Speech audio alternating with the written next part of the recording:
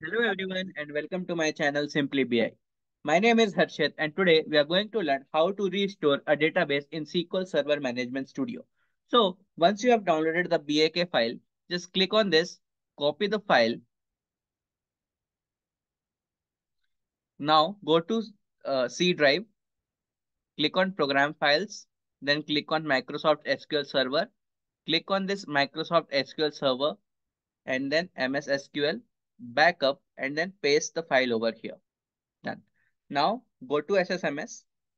On this database, right click on this, click on restore database, click on device, then you can see the three dots, click on this, then click on add, and then you can see that the file is already over here.